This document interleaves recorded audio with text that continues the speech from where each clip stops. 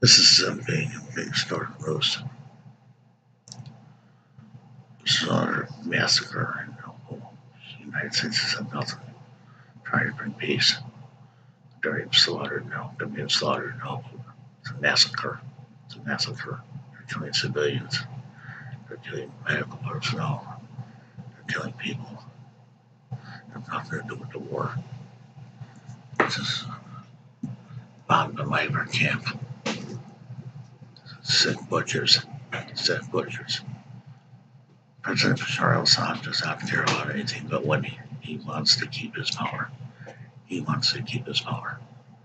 He wants to keep his power. No matter what happens, he wants to keep his power. It's a shame of human life. It really is. It's a disgrace. Almost a disgrace to Russia, the United States, and to Syria. It's a massacre. Civilians. So many civilians who have been massacred. Wonder how many mud piles of bodies you'll find there when the war is over. How many mud piles you'll find there when the war is over. Sadness of human life. It really is. Sadness of human life.